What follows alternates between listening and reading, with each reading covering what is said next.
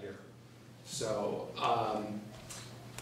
what I want to talk about, and actually what I'll cover, is the future alternatives, where you can go from here, what the timelines would be, and then answer questions.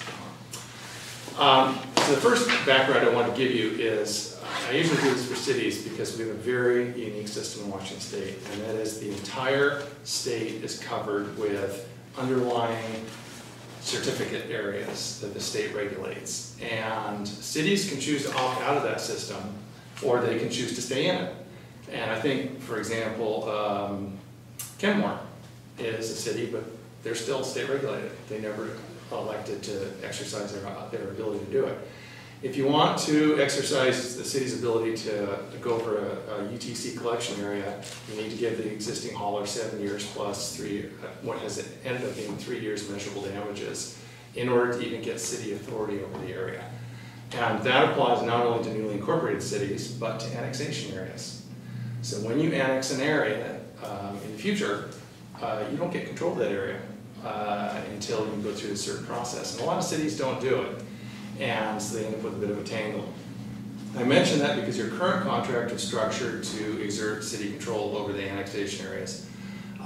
So you've got that base covered for some annexations, but possibly not for others. So that's something you'd have to come back to and look at.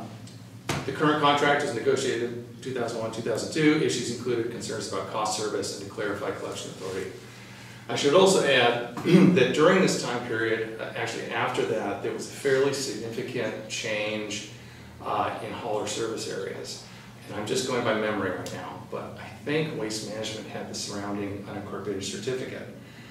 Waste Management and Republic did a massive swap of service areas. It covered Bremerton, SeaTac, Burien, unincorporated areas on the east side. And I think that's how Republic got the service area around the city. So what it used to be, and this is my recollection, I can't give you 100% certainty on this, but my recollection was City of Duval was in the middle of the Waste Management service area, and your contractor is Waste Management. What's happened since then is Waste Management has Duval, but doesn't have any of the surrounding areas, so you're kind of you're off and the distant from their base of operations. I'd have to check that more. I didn't actually look into that in any great detail. But basically, at that time, it was to clear up annexation issues, and then, of course, as I mentioned, the contract was extended for 10 years. The 2009 amendment allows for up to 2-year extensions. So either through 2021 and 2023. I've already exercised the first one, so right now your contract's ending at the end of December of 2021. Excuse me. You've got basically 4 options. You can, well, on top of extending to get another 2 years. You can conduct a competitive procurement, which would likely be an RFP. The haulers typically will not respond to RFPs. They do not do bids. Some cities have tried to do bids and they've gotten no response. They're not interested in doing bids. They want to sell their services and have an opportunity to come in and see how they're better than their other haulers. So it's almost all RFPs these days. Your other option is to negotiate a new contract with Waste Management. Another option we talked about 17 years ago was to revert to the state authority. Basically just turn the whole service area over to the city and say, we don't want to deal with garbage, we don't want to deal with recycling, just subsume us into the underlying state regulated system. And you can walk away from it. I would say that that is something that can be attractive, and we'll get into that, but I certainly wouldn't recommend it in your case. And then the last is shifting to municipal collection. I've worked for a number of cities that are where the entire county is one hauler, and so it's essentially a monopoly, and so a city can either accept the monopoly or they can do their own collection. And so you've got a lot to do their own collection. Port Angeles would be an example, and Oak Harbor is an example, some of the towns in Sketchum are examples. So I'll cover the options here. So the first option, and this is just talking about exercising the extension. So I shifted from 4 options to 5 options. But ultimately, you've got a 2-year extension option, an additional one. I would say it's the easiest path. If you had other things that council was in the middle of dealing with, you just didn't want to deal with this, you could set it aside. And your existing rates and services would continue through 2023. I'd say the cons on those are that, from my recollection, the original objective of the city was to get clear authority to customize services and go through a competitive process. Admittedly, that's a different administration, a different council, but that was originally the intent. You also have pretty high rates. I looked at your rates, and I didn't spend a whole lot of time doing the rate analysis, but I thought they were pretty high. But I also understand that you're an island for waste management away from their base of operations. I would say an updated contract would allow for better services for customers and more control over the city, particularly over contract performance. You would be able to say what happens when this is, there's a lot of updated information and more modern contracts about how you do mist recovery, how you do handle inclement weather, what sort of penalties there are if there's strikes and there's not collection. There's a whole bunch of things that are in current generation contracts that you don't have. And I would say the biggest con is that the decision will be right back in probably in 2 years if you just went ahead and did an extension, because you'd be in the same position you're in today, only 2 years down the road. Another option is a competitive RFP. In my experience, it ensures that customers get the best services and market-tested rates. It provides the city with the most leverage to specify the contract term that it wants. And there's a favorable public perception of the competitive process for what's usually the largest contract the city does. And there, I hate to say this, I said likely, possibly rate reductions, but that's a dangerous place to go. So that's no promise, but again, I go back to market-tested rates. One thrown question on that. Sure. So a competitive RFP, in your experience in this region, how many companies put in, especially what's your experience tell you about Duval being an island? And there would be 3. In some of them there are 4, but you're not close enough, I think, to another service here for Waste Connections to be interested. I would say the 3 would be, of course, Waste Management, Republic Services would definitely be interested, and then Recology. You're distant from their operating base, but I think your demographics are something to be very interested in. They just won Mercer Island, and they kind of go for, I hate to call them boutiques or whatever. where's their base?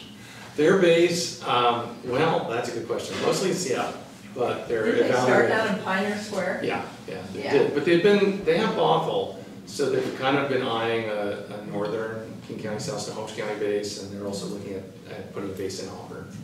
I think they might have Carnation. They do have Carnation. Yeah, which is Yep. they're not that far. Yes, but their truck base and their processing facilities and everything else, Yeah. yeah, so there is a competitive environment there. On the cons, it's a spasm of staff effort, Every 10 years or every 20 years, something comes up and it is quite a haul. You have, I'll get into what the schedule is, but basically, I do the documents, the contract, the process, the rate analysis, the final negotiations, but I do not do qualitative review of proposals, because that gets into a hornet's nest for me. If I'm ever saying company A is better than company B at this, pretty soon the process goes sideways. And so somebody has to do it from the city. And so it takes a bit of effort to go through that of qualitatively scoring proposals. There is a consultant expense. Typically the year-long process that I'm involved, or a year and a half, ends up being, depending on the size of the city, it's somewhere 25,000 plus minus. But there's a contract signing fee at the end of this whole process where the hauler essentially pays for it.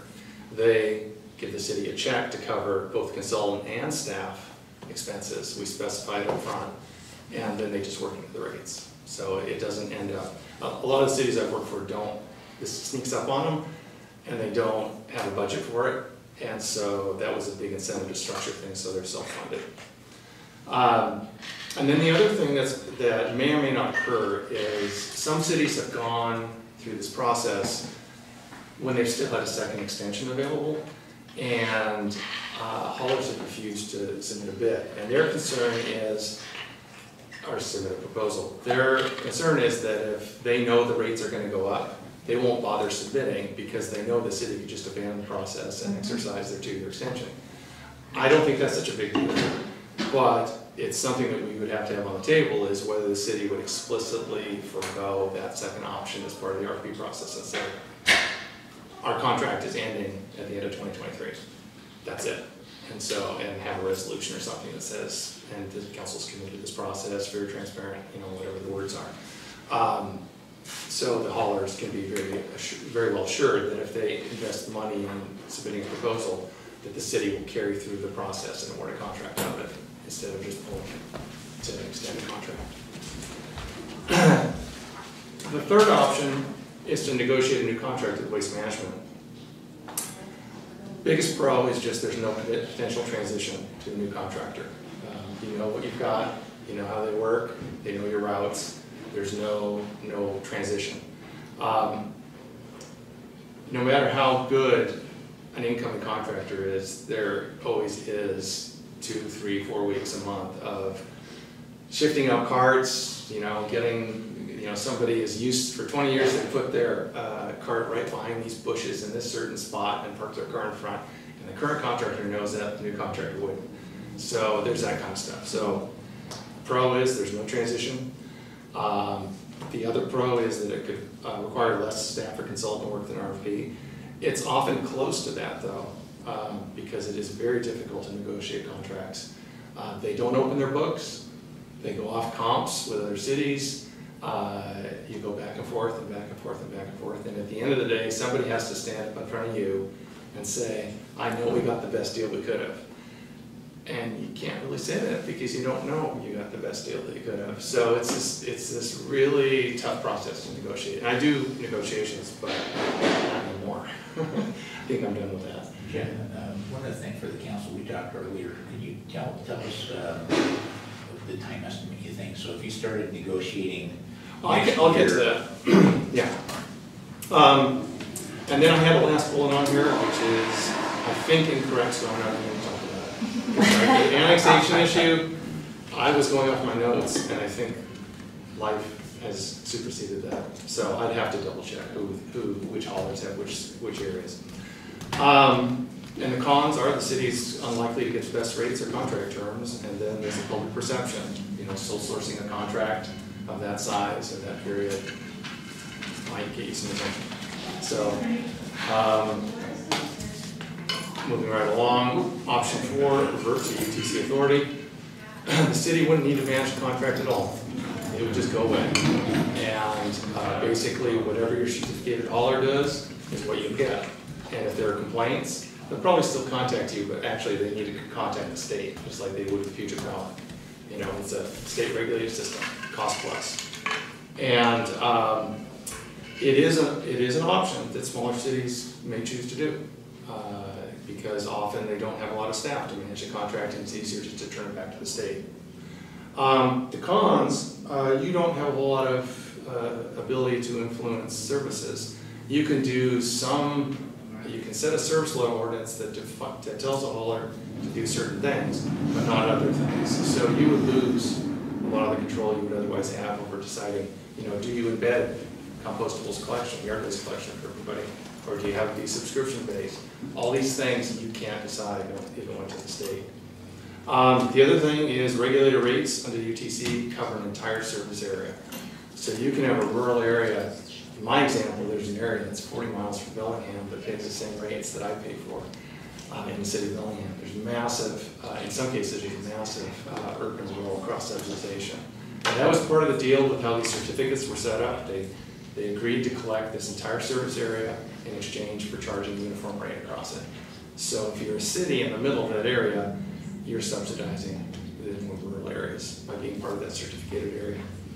And then the last con is that you'd be walking back from a 17-year effort to gain control and be able to reset your contract. Then fifth option is municipal collection. That's not very popular in King County. In other counties it is. Basically, you go out and buy equipment, a $300,000 or $400,000 truck or several, and all the containers, and you run as a city utility. You know, sometimes it can complement other public works functions, like put plows on the front or that sort of thing. Well, and I would say in King County, other than Enumclaw, that's just doesn't get any traction. And I would say the cons are the city's in a competitive service region. City would need to make its own arrangements for recycling and composting because you're part of a King County system that gives you access to transfer stations, but you're not part of the private haulers that run the recycling and composting operations, or Cedar Grove runs that composting. So since those services aren't provided by regional government, you'd be on your own. Rate impacts are unknown, and actually operational issue is you don't have any close adjacent cities that also do that you can have a backup equipment arrangement with. Because if you've only got one truck to pick up garbage and your truck goes down for a week or two, you don't have another city to pool your spares with. Sorry after chugging water. Got really dried out with all the AC. I'm not used to it. So on timelines, negotiations usually take several months. At the best, it could take 3, 4, 5 months. At the worst, it could go on for a year and a half. They can take a lot of time.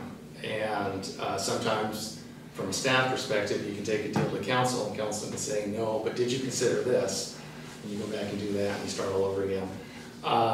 But some cities choose to do negotiations in front of a competitive process. So they say to the current hauler, we'll try to negotiate with you as of this date. If we don't have a deal the council likes, we're immediately executing a RFP process.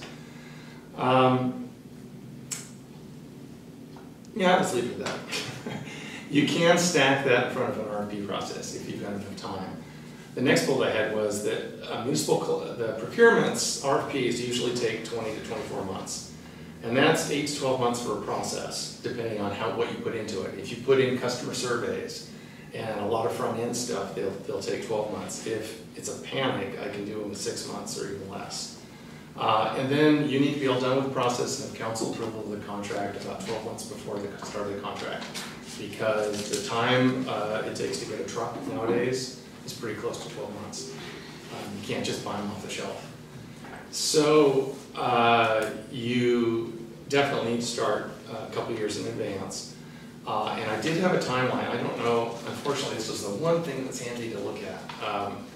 But basically, an example of how it might work would be if you started January 1st of next year, you've got 6 weeks or so to scope out the new contract and services and do your internal review and city attorney review of that draft. And then what I do is I release an industry review version. So I take the RFP and the draft contract and I send it to every known proponent and I say, you've got 2 weeks to look at this.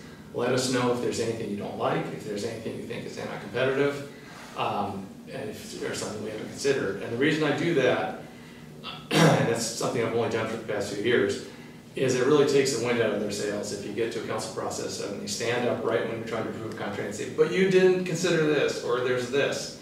There's actually a process to get all their input up front, to respond to it up front as part of the RFP, and then everybody knows the rules. It's very transparent. So then I have industry comments industry review comments would be back due beginning in March. Would release the RFP, including a legal notice mid-March. Get proposal questions, RFP questions mid-April, and proposals due next June. And then basically go through the summer with proposal evaluation interviews, clarifications, selection, and try to get it to council in September of 2020. And then if the contract was executed in 2020, then that's actually more like 16 months ahead of it. Now this schedule can go forward or back probably 4 months. You've got lots of time to consider things. You could start as soon as next month, and you could start early spring next year and it'd still be okay. You wouldn't have a problem. And that's what I had written down. So I got moved to questions, and I'll do my best to answer them. Could you describe a little bit what the staff effort looks like? I know that probably varies a lot, but being a smaller city with less staff, I was just curious, is it, you know, if we're working with a consultant, what does that look like in terms of what kind of strength does that put on? Yeah, there's less meddling. I shouldn't say that. No, I've worked for big staffs with solid waste coordinators, and that takes a lot of time. Because because you've got lots of multiple reviews through many levels. When I work for smaller cities, usually I sit down and talk with the staff that would be managing the contract about what preferences would be for customers. And then I just go back and I write a draft contract, I send it back to them, they review it. We go back and forth a couple times tailoring it, because there's a mix between what you're currently doing and what you might want to, you think your customers might want to do. And then of course there's always the option of doing a survey, but that's a different topic. And then I go off and I write a penultimate draft. And then that goes out, and the industry reviews in there too. But basically, once the city attorney says yes, then it goes out. And I answer all the questions that come up in the RFP process, coordinating with staff, do the addendums. And then when the proposals come in, I just check them to make sure that they conform to the requirements and they're responsive. And they essentially always are. There are little details that they miss here and there, because it's a complicated thing to deal with, but unless there's something that's material, they're okay. I do the rates, figure out who got the rate score. And then the city staff can choose what level they want to dial in. A lot of city staff choose to go look at recycling facilities, composting facilities, the truck operation base. They do an interview, and they may check references too, see what the experience of other cities have been as far as managing the contract. So I would say probably over the, particularly in the heat of the evaluation, I would say the staff, one or more staff members probably spend about 40 hours plus dealing with that. And then of course there's the whole, a lot of times I ghostwrite staff reports, but sometimes not, depending on city preference. And then there's a council process, and that takes staff time. Thanks. I have a couple questions. So I agree, our rates seem very high. I made a spreadsheet at some point a couple years ago, and I was surprised at how high ours were compared to others. And I do see that we get a franchise fee, which I'm not sure how typical that is. It seems quite, okay. So I'm not sure how we compare in that aspect, if that's part of why our rates are higher. I think it's pretty low, actually, your franchise fee. Is, They range from 1% in some cases up to 15% or so. okay, And I think I tried to just eyeball it because yours has a very unique way of handling it. But I think it's about 2% or 2.5%. But I don't quote me on being recorded. I think it's somewhere around there. okay. I think that's what it equates to. We also get utility taxes That's in addition below the to it, line. which is, right, that's what I wasn't sure. So even with that in consideration, you think that our rates are still high? Particularly for those that subscribe to compostable collection, yes. Okay. Because your compostable collection fee is pretty healthy, and then our line garbage fee is pretty healthy. And you add those two up, and I think for a 32-gallon customer that has both services, I think it was like $48 or $45 a month, Yeah, it's high. which is high. It feels very high, and it's been a complaint Yes, from yes, residents. yes, that's very high. And then my other question is, we've talked a lot about the timing. Is this a bad time to be negotiating just because of everything that's going on with recyclables? I don't think so. The newer generation of contracts, well, the older generation of contracts always had all the reward and risk go to the hauler. And that's because it's really complicated. The hauler decides how much to emphasize how clean materials are coming in. You know, if they want to slow down routes to start tagging people to let them and educate them, that costs them money. They choose how much they want to, what level of processing they're going to have. They want to slow belts down and clean up the materials to get a higher price, or just run fast and just get rid of the stuff. So there's all these decisions made before you even get to the price of materials. And I found it way easier just to say, those are your decisions. You're required to recycle it, you're required to run your own system, but we're not going to get in your business auditing your material recovery facility and all that. Well, that doesn't work so well now. So the last two contracts I've done, Mercer Island Federal Way, we've had a mechanism in there to roughly track a commodity index up and down, and it shows up as a separate line item on people's bills. I think Mercer Island has about $1.60 or $1.70 rebate to the customer And the one that we just put together in Federal Way is $1 rebate to the customer. So if things get It's a better in the separate issue. market, we could see Yeah. rebates? Yeah. Okay, Yeah. so we wouldn't be, I think the worry would be we get trapped at this higher level and then things could change and we're. I'd say it's the opposite, because actually what we negotiate when the haulers are worried about commodity revenue, they'll agree to things that if markets do a repeat of where they were in 2011, they'll be regretting it, because all of a sudden, there's gonna be a lot of money coming back in rebates, and they won't really get access to it. Thank you. Other questions? So is there still an element that's in, I mean, it makes sense in terms of the, is there still an element that remains in the hauler's domain? I mean, because they can still do all those modifications in terms of the process. Yes, there is, because the compensation going back, or whichever way it is based on regional indexes. And so if they run their operations in a way that gives them a value that's higher than average, they keep it. And if they run an operation that's sloppier than average, and they don't even meet the commodity, the averages, comes out of their pocket. Thank you.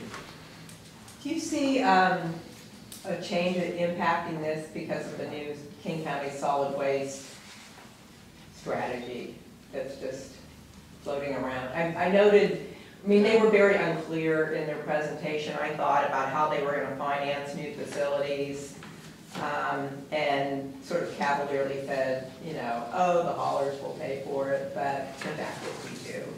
And then the second thing that they said was that they saw the potential over the next, you know, decade, I guess, or maybe sooner, that we would see the types of things that we recycle be more limited. Do you see that impacting any of this potentially? I guess potentially around rebates. I mean, if you limit the products, but they're products that are more likely reusable, then in theory, we might get better rebates, I suppose, if Yes. the market for those go up. If you get rid of the hard to recycle stuff or marginal stuff, more than likely the Yeah. rebate would go up and their processing costs would go down.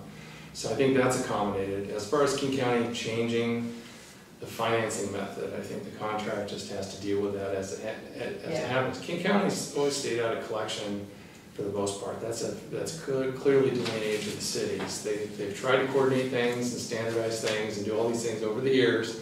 They can't even coordinate cart colors between surface areas. Yeah, so, yeah, no. right. Right. Well, it looks like we've got questions answered. I really appreciate it. Sure. You coming out and taking time with us and even offering to help support us if we elect to oversee a contract negotiation. So we've got Procurement. procurement. That's right. I Procurement. have the luxury of saying, I'm just not going to negotiate. I get it, yeah. Well, yeah, thank you. Yeah, well, thank you for the opportunity. Anything else for us? Anything that we should be thinking about or? I think it's there. If you have any other questions, you know, you don't have time for them now, I just email them in and I can still reply to them, you know, so that's fine. And just good luck with where you want to go. Great. Yeah, thank you. Sure. Thank you. Yeah. We'll have a cooler drive home, I hope. Oh, I will. There's CC's ice cream downtown, so. I've heard about that. Okay, thanks a lot. Thank you. We had skipped over good of the order, so let's go back to that and just go around. Does anyone have anything you want to share for good of the order? I had one thing, and now with our new little parking lot item on the agenda, I don't know if this fits anywhere. So I've been hearing comments about the storage facility. I think everyone's heard a little bit about that. And I guess what my question is, there are times when there are exceptions made with designs. So just at some point, I don't know what always comes before council and what doesn't. And it's kind of our job to help the community understand certain processes too, or who to talk to. So I guess at some point if we could have just a discussion to kind of explain that for maybe a future cow, or so that we know like what kinds of things get, you know, there's some stuff that staff allows, or I don't know how that functions fully, I guess is what I'm saying, is when do we get notified, or when do we get to make a choice versus staff, just so we can explain that to the public when that I comes think up. we can have a discussion with that. There's a lot that happens. I can give you just a quick minute. It goes through a conditional use permit process, which is reviewed by the planning commission the planning commission and the hearing examiner makes the final decision on that. And that was a really difficult process, and we had a lot of questions and comments before it even started construction. So I knew that when it started construction, there were going to be equally more questions. And so I can come and give a presentation on that. That'd be great when you have time. I can tell you that it's likely we're getting in another building that would like a conditional use permit for an even larger building than that one, for commercial retail and senior housing. Wow. Thank you. Yep. Yeah, that one's right out front, isn't it? You know, people drive by it. This will be too. It's right on, I mean, it's on Main Street. That's where you have your commercial and industrial land. I had some council folks from other cities near us call and say, you officially ruined the entire valley by having a crane. Our height limit hasn't changed. Well, thank you. And one thing to note too is I'll ask Diana, we'll resend out the link to the project material so that you can actually see the staff report and all the information in there, because that will really help. We actually did like a What's Up Duval, several years ago for the community to see. Right now it still looks pretty rough because it's all masonry, but there's still a lot of materials to be added onto that building. There's standing seam metals and obviously other materials. It's not just masonry, but it looks masonry right now because that's what they do until they punch holes through it and attach other materials to it. When it's done, you won't even see it. No, we'll see it. Let's be clear, we'll see it. We've been watching it construct. Other questions? Yeah, I have a lot to say about that, but we can talk about it later because at some point, it's just hard when the reasoning is, well, it wouldn't be viable if we didn't let them build it huge when we have code that has certain restrictions for certain reasons, and it was a public process, elected officials, and then something happens that the community doesn't understand, So, I guess we can talk about it another time, but thank you for bringing that up. So what I wanted to bring up is I have been noticing a lot of comments about WAVE, and this is nothing new. And so I decided to reach out to someone who had been on the committee with WAVE, with the, remember when there was the committee, I don't know how many people were on council, but there was a committee that was going to look into it.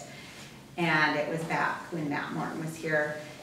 At any rate, some of their recommendations, I don't think there was ever a formal letter or any type of formal recommendation. I can answer that. The work of the committee was never completed under the previous staff person. And in fact, I've been in contact with WAVE several times over the last few weeks, including today, because we have some areas of the city that have historically, the infrastructure has never been upgraded since it was Broad Stripe or Millennial, even before that.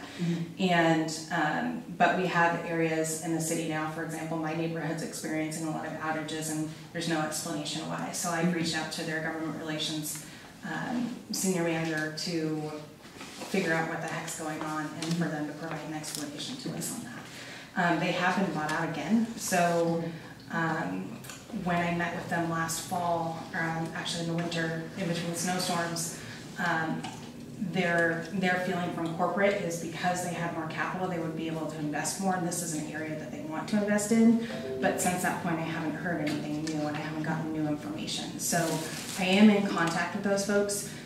But again, the committee never finalized its work.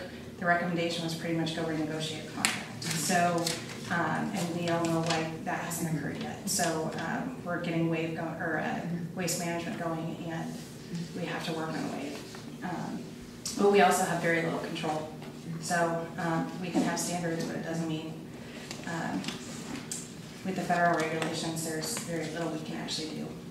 Mayor, if a council member receives a complaint from a neighbor, someone in the community, is there someone we should specifically pass that email along to, that can either respond to it or at least start collecting, some of the issues so we can categorize them when we talk to Wade? I've been keeping all the complaints that I personally receive from Wave, and in fact, publicly have encouraged people to send them to me. So I've got a running folder of comments that have come directly to me.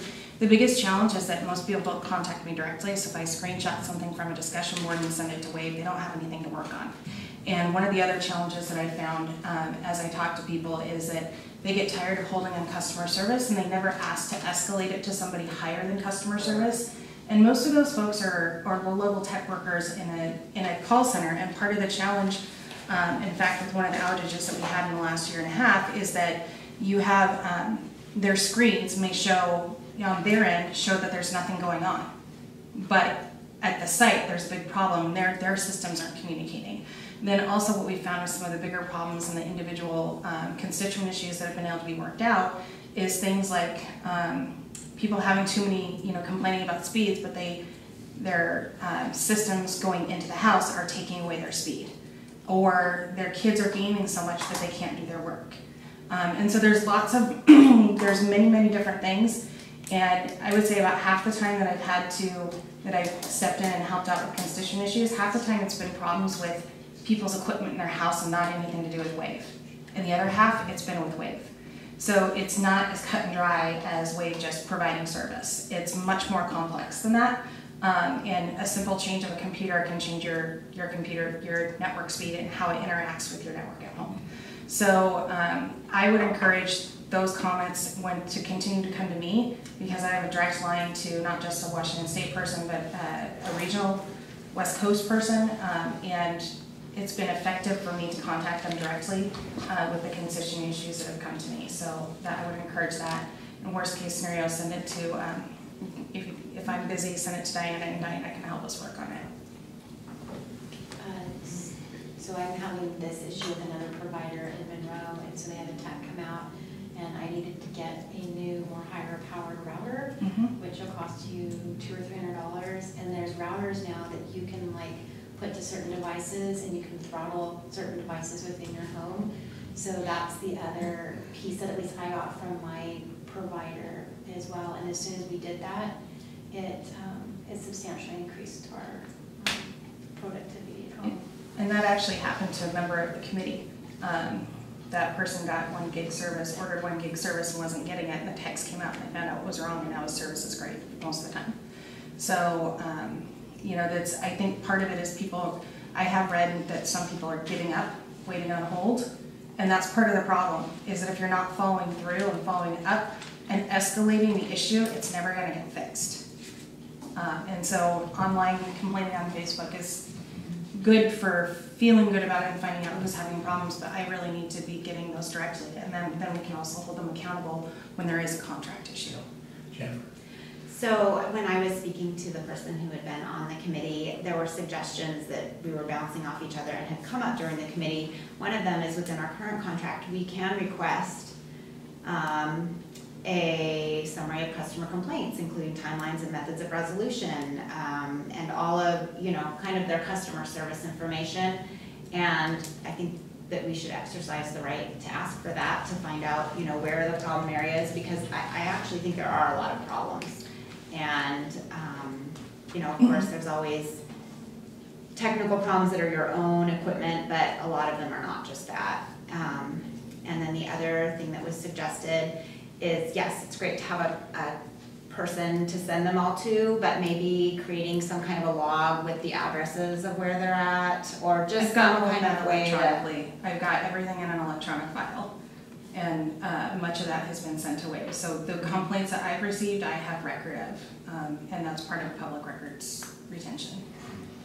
Great. I guess what I'm thinking is, if we do have another committee to look at this, if there was a log of the complaints that we got, I don't know if that's something that we could do. I think it would be helpful if we ever, So, and there were some other suggestions, but I do think that exercising our right to ask them for the documentation of all their customer complaints would be helpful. So I don't know if that's something we could do. We have talked about that internally in the last month, I'm not sure. There's lots of things going on, but I did also learn this weekend that the North Hill neighborhood is having significant issues in their brand new construction. So for example, my house built 14 years ago, the construction company put the stuff on the wrong side of the house and Wade wanted to make us pay to tear up our driveway to fix it. And it would have been like $15,000. So there are lots of issues going on that are complex and challenging. So I think we just need to remember that too. Anyone else for good of the order?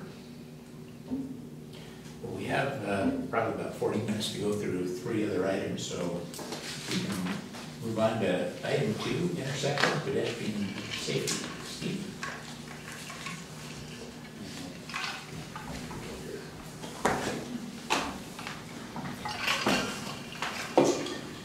Hey, good afternoon, evening, everybody. Steve Laniszewski, Public Works. A little bit for you folks, I'm not exactly sure what we're going to specifically talk about, so I have down here Stevens in the second, and then maybe a discussion on what we were planning to do, no matter what happens up at 275 and 50. Am I on the right track? Okay. So Steve, this was a question that we had asked earlier, just general safety at intersections. Some of it was a lot of homes, especially this time of year, have a lot of growth out on the street, can't see stop signs, so this is kind of a bit of a follow-up. Right, okay, perfect, thank you. So, brush clearing is underway throughout the city, adjacent to intersections. It is always a delicate balance. We try to do what we need to do to make it possible to pass productively, say that fast, as a pedestrian and or a motorist. And sometimes, we have gotten ourselves into trouble with homeowners and trimming things where they didn't like how we trimmed or what we trimmed. So we have tried to give notice more that, hey, we're gonna be here doing this.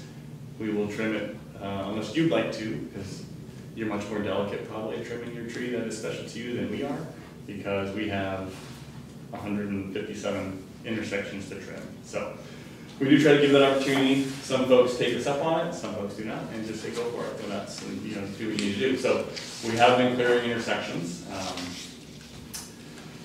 as we go through town. Stevens and Second is no stranger to trimming, and in general, right, we like to see sight distance triangles met, which if you, for the layperson, if you have a curb return and you go 15 feet out, we like a 15-foot cutback so you can see at an intersection. It's not always that simple and clear cut. You have topography going downhill or uphill or something slightly curving that you are marrying into, but we do like to be as diligent as we can, but yet stuff just grows wild. Blackberries in the heat of summer will grow a foot a day, and it is just almost impossible to keep up. Right now our mowing machine is also down, which is not fun. So we are doing a lot of manual mowing with actually the summer helpers are kicking a lot of butt. So they're out there doing good work too. So site obstructions are certainly priority number one. And we've also talked about this, and I think folks have heard it in this transition to how we're going to be managing staff with the crew leads. Definitely talked about having a more productive, proactive and strategic look at how we do what we do and when we do what we need to do in a more programmatic basis, so we're not always firefighting in that sort of mentality. So I did read the report that was put out in January, and it assessed the multiple towns' stop control intersections. Some of you were around for that. And they did specifically talk about Stevens.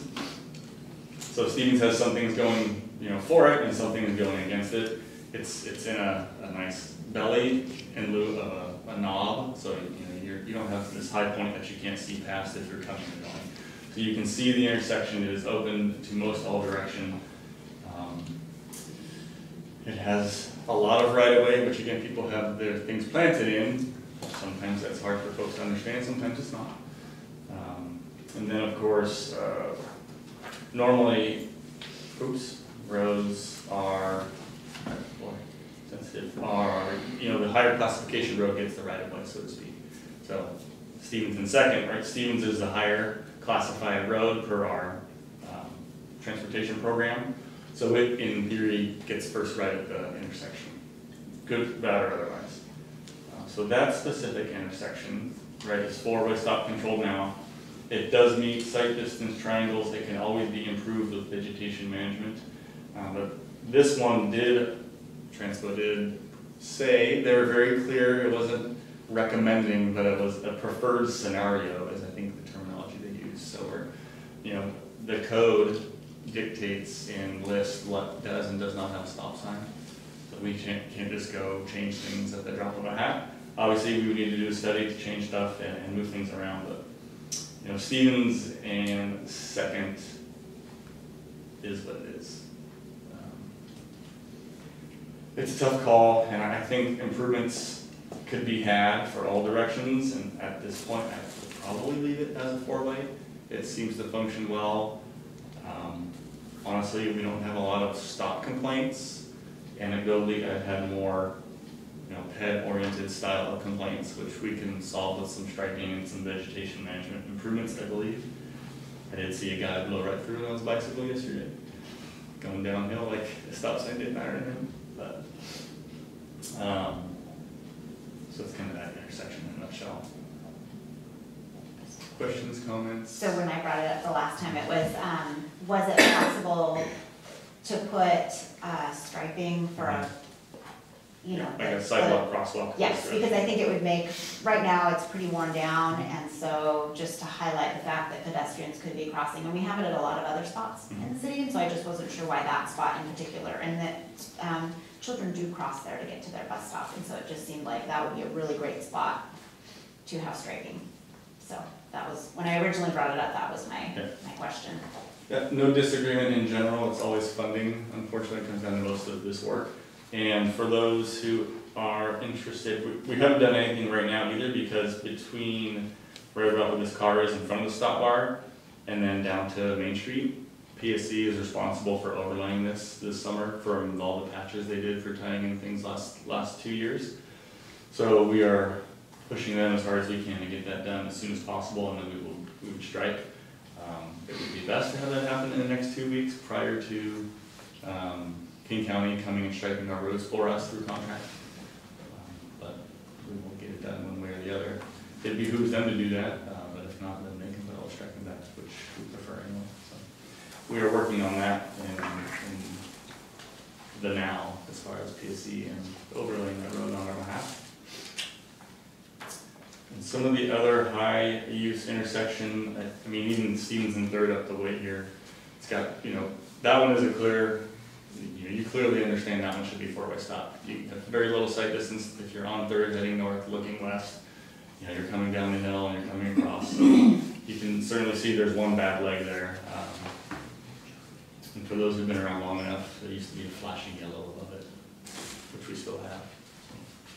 In some areas I've started seeing, I think are they called speed tables? Have you seen the triangular striping? When you get to an area you should be slowing down. It's just a series of stripes that make a triangle, and for some reason it visually makes people slow down, I guess. I was just curious if you had read anything about that. Not normally, no. The one thing, and when those are applied, just for those who do live near an intersection or near a road, whatever is on the pavement, if it's not painted down, so those things are typically either ground in or thermoplastically applied, so there's actually a ridge. So every time a car goes over it, however many skips it has is what you're going to hear in a.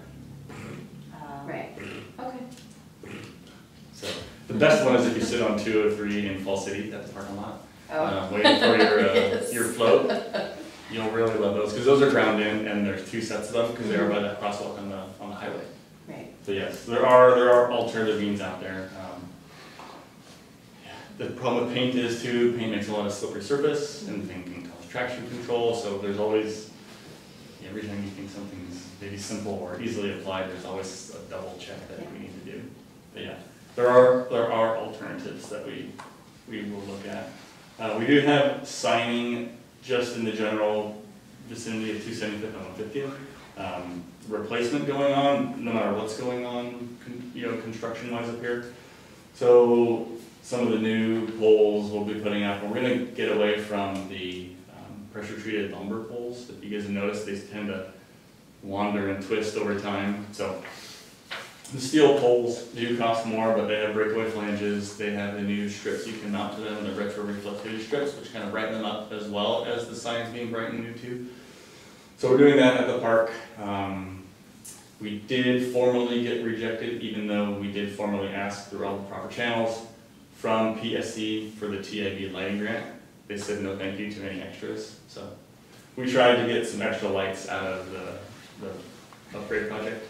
So we did our best to try. So we are working on those things. And trimming back intersections is just a task that is endless, especially, you know, in the really peaks April, May, and it does slow down a bit, and then you get full sun, and then all that other stuff grows. So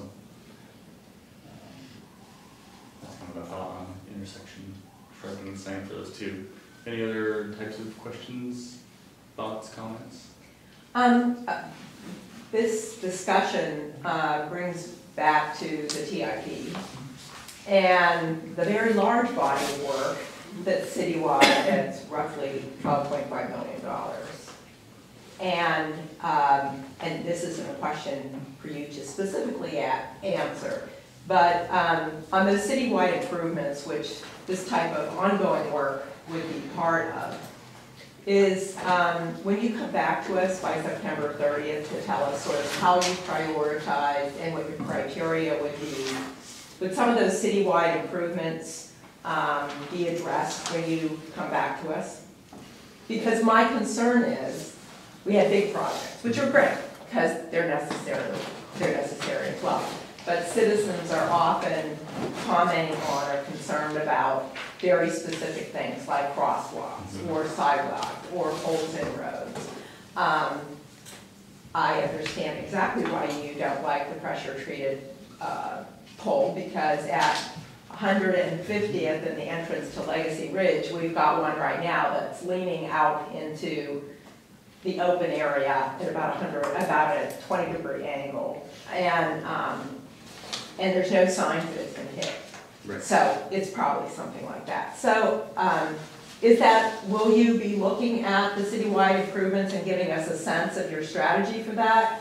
Because those are the kinds of things that really matter to voters, and they need to know what we can afford and what we can't. If we don't educate them about what we can't do, they're not going to be as likely to support funding initiatives when we're desperate. So is that something you will probably give us a little bit of flavor on when you do that report?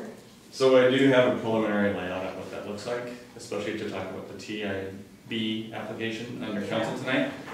What I don't have is how we prioritize programs, and my recommendation, since we really only have 3 programs, is to actually set aside some money annually so we don't have to continually figure out how to structure and pay for these small things. And maybe it's a 2-year budget and it's an every other year thing that we just try to get as much done as we can. So those programs are important, and they're hard to prioritize when you have, you know, millions and millions of dollars trying to get up the well here. And we know we need $10,000 improvements, you know, in 5 different places, but those are not specific to the TIP list, so no. They're not prioritized on the way I've looked at it, but I will be recommending that we do set aside for those types of things. Yeah, because even the basic criteria around, I mean, the acknowledgement that we have to address this, and that to me is a real fundamental of council. I mean, these are existing citizens, and you know, we need to be, you know, responding, but more important that we are serving, or, you know, because holes and stuff like that, I mean, it's a real safety kind of thing. And, you know, I guess, obviously in absence of specifics, but I can see value in setting aside, even if it's a small amount of money, whether that's every year or every 2 years, so we can honestly say to our constituents, our fund is small, we wish it was bigger, we don't have ways to make it bigger, but we want you to know we're doing what we can. Yeah, I completely agree. Any other questions? Amy? Quick one, it's related to striping. With the Baton Moon closure, I was discovering some neighborhoods I don't normally drive through as much, especially 278 8th Avenue Northeast and 144th Northeast 144th Street, just to kind of cut around the construction on Baton. A lot of those intersections don't have any stop lines at all, and there's one intersection that it looks like I almost didn't catch it, but somebody actually, I think, spray painted one. Do you So know? like a month ago, somebody sprayed that. And I mean, not to encourage people to do that, but I mean, it does help because I mean, it seems they might have a problem there with people not seeing the stop. So I didn't know at what point, like what kind of timeline with projects like that, because I know that all adds up and costs money. So do you have, you don't have to answer now, you can just come back, obviously. I just wanted to say that because I was just seeing some intersections that just, they're non-existent. There's no lines, and that's that trigger for me to look up, you know, sometimes and see a sign hidden in a bush, so. I think you hear some sympathy at this table. Oh, believe me, it's all about funding, because Yeah. the thermoplastic at Florida intersection is almost $800, right? So, Yeah. you know how many we have, Yeah. and that's why we don't. So, you know, the signage all was updated 3 years ago with the retro reflectivity requirement out of the feds. It's not perfect. That intersection has greatly improved in the last 2 months, though. The homeowners themselves actually trimmed those trees up Oh, that's good. way better than they had been in a long time, so, which is very nice. But yes, there's many of those crosswalks and stop signs not marked on pavement and post. So the staff used to actually spray them out themselves. So it's just kind of hokey because they should be thermoplastic, which has reflectivity gloss beads in them, Mhm. but it's just expensive and we haven't been able to afford that. So if that's something, you know, we're interested in, we can go back to spraying crosswalks. We actually would borrow the school district sprayer because they do all their own parking lots. So we'll quid pro quo, we'll run a blade through their parking lots when we're out and about doing snow removal, and then they'll just borrow stuff when they're not using it. The peak of their action is in summer, right? Because they have all their summer helpers doing all their crew work on all the properties. Mhm. So then come fall, they're back into buildings and everything else, and we can pick things up kind of before and after. So it's a Yeah. good relationship. But John Mark is retiring in a month, so we'll see who the new person is that we get to deal with, because he's been there. So we contract all of our thermal? When we do thermal, we use a service contract through King County, through an ILA. So we use their rates, and they are very competitive. They do our striping as well, but it's still a per unit cost. So we can quote out Stripe Right, or, you know, just get a quote from those types of folks. But then, kind of like what Jeff was saying with waste management, then we have to put a bid package together on Right. what we do and don't do. And, you know, if you don't have a base bid that they can count on making some money on, they're not gonna want a base bid with all these little ads for, you know, these other 50 intersections. So it's kind of tough. You either kind of go all in or you don't. And when you're ready to go all in, you get a number you can't choke, right? So it's a fine balance. But we also have to put together another bid package. Steve, thanks for bringing this back to us. This was an important question, and I think if you hear citizens, you know, I see driving around. I'll throw out a unique idea. Little Avery, who's just a little toddler in our neighborhood, does chalk drawings on the sidewalk.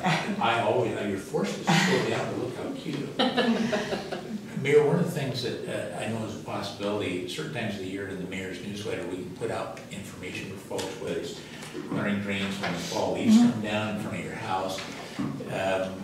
That might be an area that we could put out in the summertime, especially with all this growth. It's so much nicer to have a homeowner go out and trim up, and maybe it's a reminder. I know that we're limited on what we can put on. Yeah, no, we can To pay. definitely, that's easy to do. We It's can something to think definitely about. start. Maybe it's something we could write up and put out to citizens, and you don't know how much that'll help, but it might be worth doing. Well, we're down to about 20 minutes now, and our next item, depot deck replacement. Steve, that's you. Okay, I'm sure everybody's very excited about this.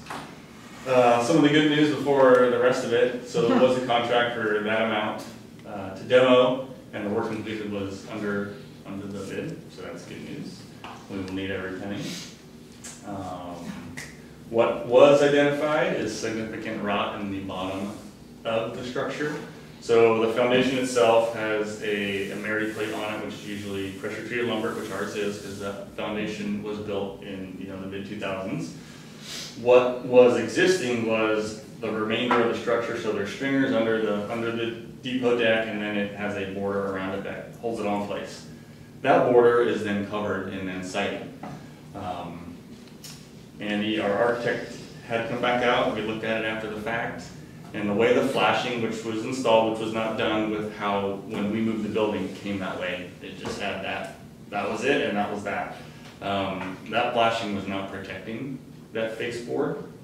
So you have this flashing that's supposed to keep water wicking away from the siding. Well, it didn't do that, so it got in between the siding and then the structure board around the trim of the building. It is good on the, what is that direction, east side, because that one was covered in concrete lap siding when it was moved based on topography and what was happening over there, so that one was changed. But the other three sides are still the original. For some reason, the north-facing side isn't too bad, and why we couldn't see a lot of this, when you look from underneath, we identified that rot section in that area because you could see it on the front side. Well, when they pulled this off, you could see it plenty from the front side because that's where it starts to rot. Where we thought it was, it had migrated all the way through the wood. The rest of it, it had not yet migrated through, and it just had gone, deteriorated super fast, and it is gone. You know, we went down there, and you can just take your little pocket knife and go away. So the front 2 to 5 inches of each stringer is then rotten, right? So there are ways to repair this. What we have done, we did call the architect, working on a plan. We filed a claim with insurance. Insurance has said, hey, termite bug damage is not covered. But we argue this isn't bug damage. The bugs are secondary. The rot and the water intrusion was primary. So we're working out that process. Who knows where it's going to go and what they're going to cover. But they were very responsive. They had whatever day, Thursday, Friday, they had someone up by the following Wednesday. So they're working with us on what we do or don't do. We do need to get it,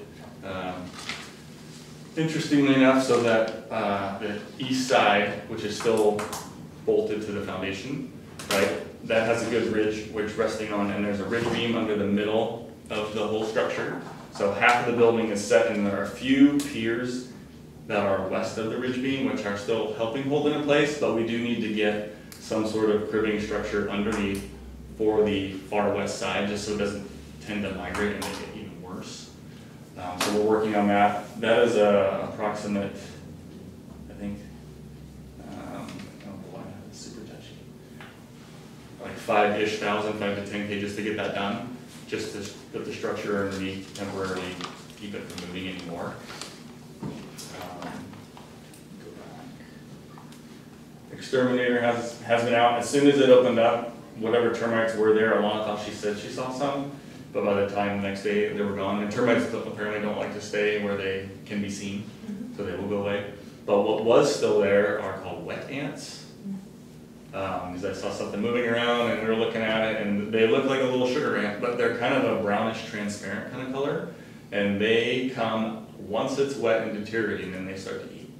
And they're just hanging out. They're not going anywhere. So he's totally fine with it being open right now. It's getting air moving, it's drying it, it's making everything way better than it could make anything worse. Not being covered, even if it rains, he said it's just leave it open until we figure out a plan and move forward, because this will help for the time being. So yes, the little wet ants were present, and by his account, and I agree, are a secondary indicator of the situation that was wet first.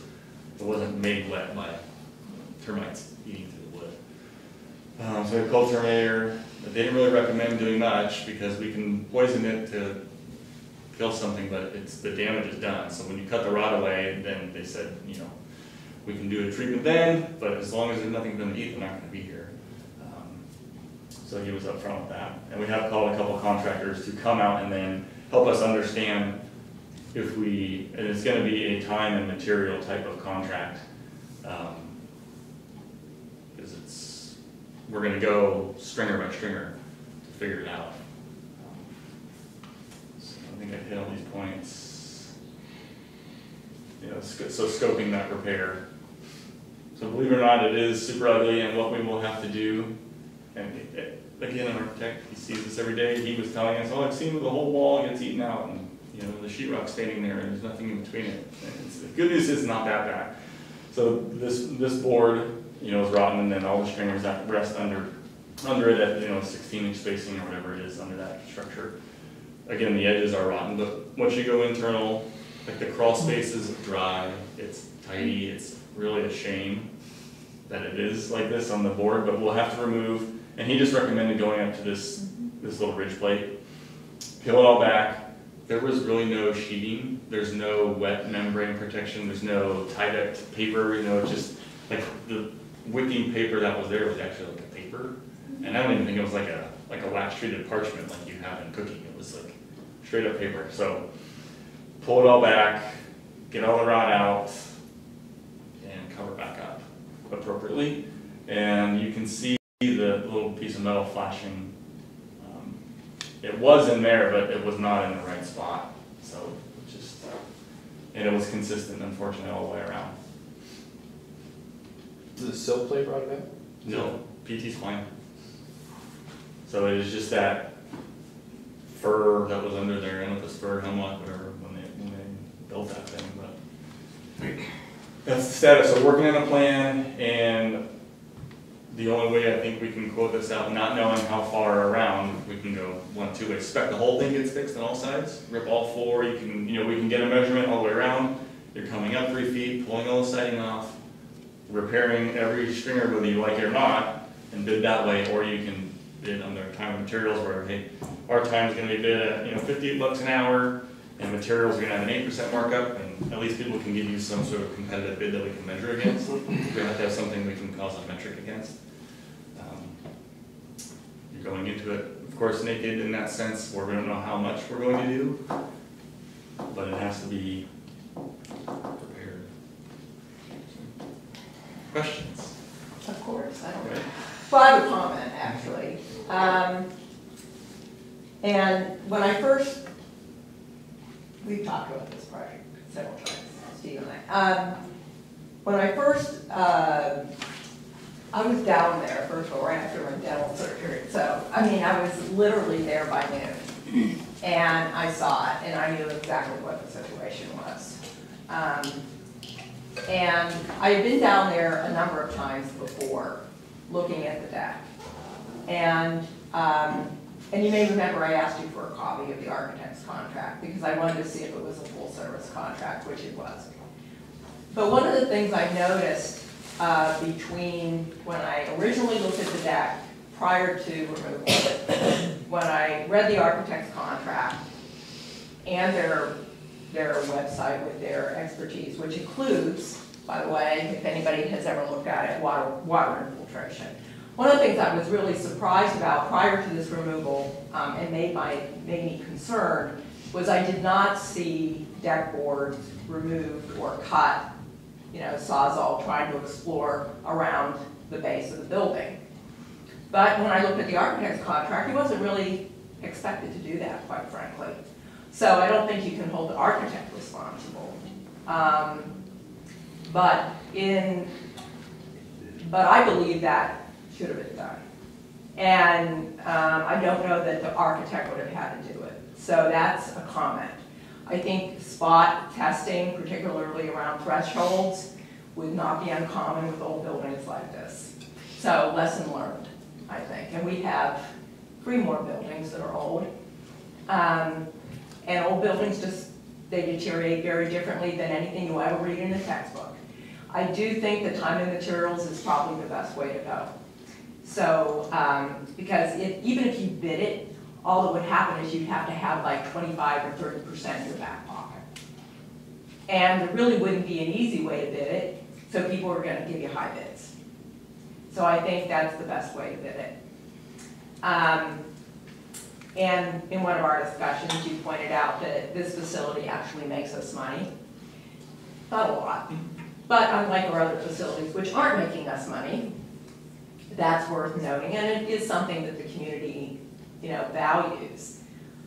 And all of this has to get taken into consideration. So I guess one other comment was, and I don't know if the architect did it, but the various times I looked under the deck prior to this work, I really didn't, my impression was that nobody had ever gone into the concrete side. Now, because the grate was never tampered, did not in any way appear to be tampered with, and when I went there after the removal, it still looked like it had not been moved. And so again, another lesson learned, because I think in old buildings, and in particularly ones that have been moved, you really have to get under there. So when your staff does work on, because we've got other weird foundation stuff coming up, just a comment to share. And I'm not placing blame or anything like that, because this is not Public Works' primary line of business, you know, and I think people do the best they can. But I think time and materials is the way to go, and that's the method I've seen used most in these situations. It would be best if you can find a contractor that has worked on small historic projects. This is not an historic building. We have to maybe feel like that, and like cherish it that way, but it is not a 106 building. So we really don't have to worry about using, you know, a hardy board type trim at the base or something we don't have to worry about. You know, we aren't replacing in kind like you do under federal regulations or anything, so. Yeah, it is a very basic structure, which is the good news. That is the good news. And old buildings are often first cut timber, and it's amazing how well they can perform. They defy logic. Yeah. They really do structurally, so And- that's a good thing. I was not here, but I do believe they did go under, because that's where they found a lot of that run on that corner. So I Maybe don't know if not. Lauren has any history, but yeah. Maybe And not far enough. This corner too, if you've been inside there, is one of the entrances to the bathroom, it's a little Yeah. hallway. And it actually has laminate, which has a 1/4 inch threshold over the wood. And under the laminate was actually plywood, you can see from underneath. So this corner has a little bit of that plywood flooring is rotten too. Yeah. Other questions? But the other part of the structure, just quickly too, a lot of the flooring, it has a 6-inch tongue and groove fir underfloor, and it's on diagonal, which is really good for structure Structural, frame. yeah. And then you have, you know, the, like, what is it, 1x3, the oak, is just laid perpendicular to the wall, so. it's There is fine. one, yeah, there is one thing in this, because I'm sure we're gonna be talking about what the deck is going to look like in the future. One of the things I noticed in the write-up by the architect on the concrete deck versus the wood deck, I don't know if people notice this, but he was talking about custom milled decking material, so it matched the period. I really don't think we need to do that. Yeah, I think there were 3 alternatives. There were, Yeah. but that is one, and then Sure. on the concrete, he's talking about imprinting the concrete to look like wood. There again, we don't necessarily need to do that fancy because it is not a historic building from a technical standpoint. So we do have chances, I think, to go back and scale back the decking and the means and method by which we reinstall. Maybe I'll have Laura jump in. Yes, So that's that building is designated as a culturally significant building, so materials are supposed to be life per period. So while it's not on a national register, it's locally significant, and we have policies for that. Who decides what light by period is? That's right. The planning director? Well, good. So I'm just saying that, and so I just want you to know that, because we've had some buildings where we've had to do restoration, and that's been our long-standing policy since before I came here. Obviously, we try to make sure and be reasonable as well and provide different options. The other item that we have too is that we're required to go through the family that donated the facility to us and get approval for modifications and changes to the building as well. So- Well, that's all fine, but right now, we're making a decision about how big a deck will be. I know, I So, would just provide some that's good. clarification to, that we don't get to just randomly choose materials. Amy? I had a Well, question, it's a I just wanna policy. follow up and confirm about the bugs. So termites have left because it's all open. Since it's open, has it dried enough now? There are no wet ants there currently? Last I looked, they were there, and not gone back to check. Okay, cause is that something that the exterminator should spray to just kill them? Or are they expected to just go away too? I'm always worried, is it Yeah. gonna spread? You know, I Yeah, mean, migrate, yeah. It won't get more wet, that's what he Okay. said. He wasn't concerned that they were there. We figure we're gonna handle this fairly quickly, so we can certainly treat, but the exterminator fellow wasn't even like, Just a 2 cents, the stuff that kills ants is like one of the most toxic Yeah. oh, I know, yeah. pesticides, and so if there's any, that would be like a last resort. No, It's for sure, like, yeah. very serious, bad for the environment. And it's But, right there on the and from edge. what I've seen, I don't know, around here, it's the water first and then it's everything else later. But, yeah. I will check again. Just wanna keep a close eye on it to make sure. And then how do we know for sure that was anything pulled out or opened? I mean, did they look in the walls or, cause you said for sure it's just there. We pulled as much siding, which is a lot of, pretty much up to this Okay. banner board, you can So pull you back. peeked in there, okay, got it. So you looked till you got good wood and said, yeah, we Yeah. know what Even on this far, the south facing side, where most of that is just sun beaten, you can peel back and it was, once you got off the sill plate, you were up 6 inches behind the siding, then it was fine. I would say this though, in an old building, you can never be sure. And I think if you're in for a penny, you're in for a pound on this one. I think For sure. my home was built in 2008 and they didn't do a lot of flashing, right? And the Northwest exposes all poor craftsmen.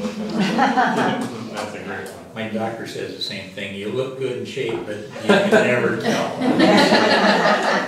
Steve thinking, by the way, the rec center had a lot of hope. Just put it on a list, things are on a list, just It's a long list. It's night and day, it's all cleaned up, we're really good, thank you for That that. is summertime help, they are very used to getting. Oh. things Did you caught up. go read? Yeah, Oh, let's did see. they go They got read it. it? Yeah. Drive Oh, I by. drove by it the other day and I was like, oh, I gotta go get my gardening gloves. Yeah, That's That awesome. really was well done, Yeah, thank it was you. good. Because there were roots from some of that growth into the foundation.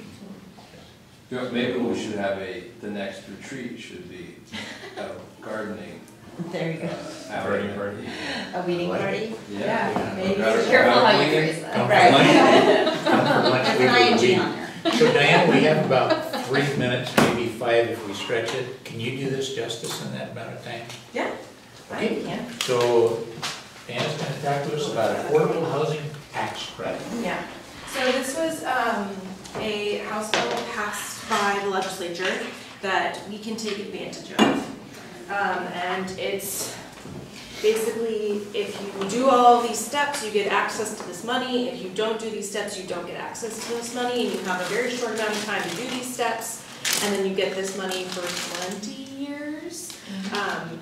And for us, because we don't currently have an affordable housing tax of our own to generate affordable housing revenues, we qualify for the slightly lower amount, which would generate, based on last year's sales tax, about $8,800 a year, which isn't a whole lot in the grand scheme of addressing affordable housing, but because we are a small municipality, we can use it for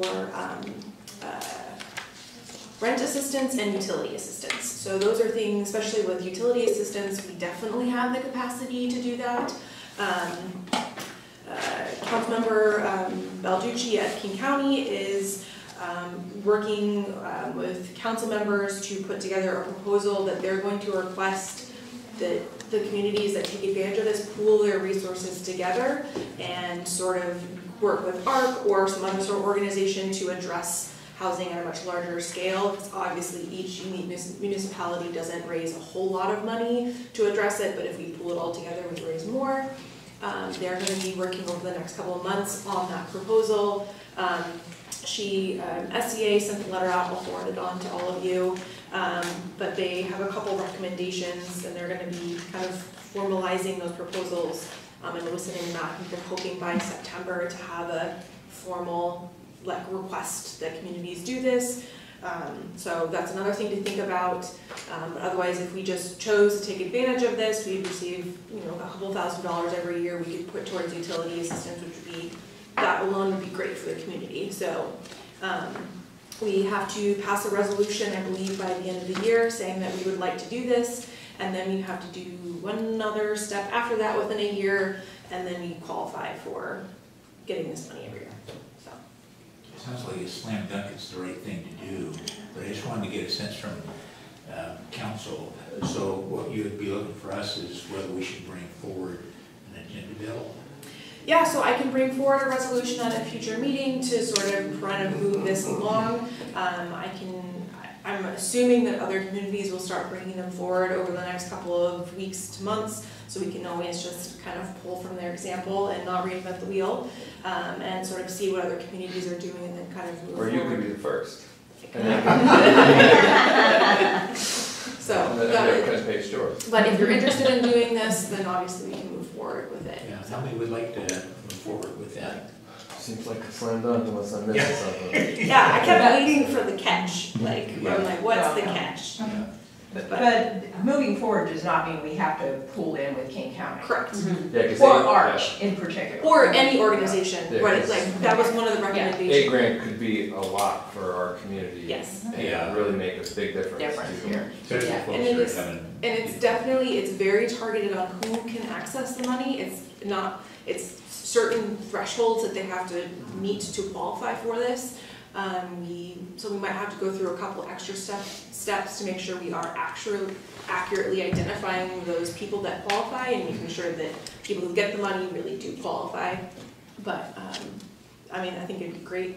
It's not that hard to standardize that. No, When you bring it back, would you mind explaining, I think we already have utility assistance, don't we? I feel like I've seen it on our bills, maybe it's only on PSE. So we have, like on our bills, similar to what PSE does, we say, you know, do you want to donate to Helping Hands Fund Yeah. through HopeLink?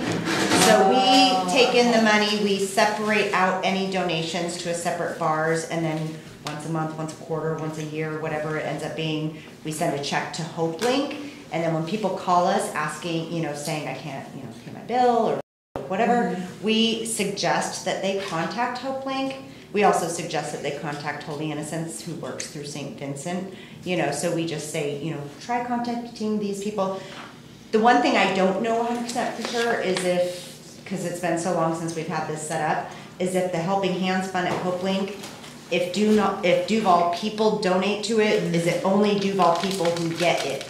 So if we were to go with this, a resolution and get the funding directly, we would be able to manage the Duval money goes to Duval people. So, I mean, again, I don't know 100% for sure if the HopeLink thing does or not, but, and I don't know, last I heard donations weren't very big.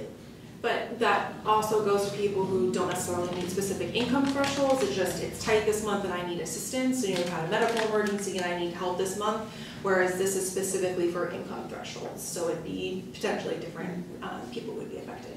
All right. Thank you, everybody. Meeting's adjourned.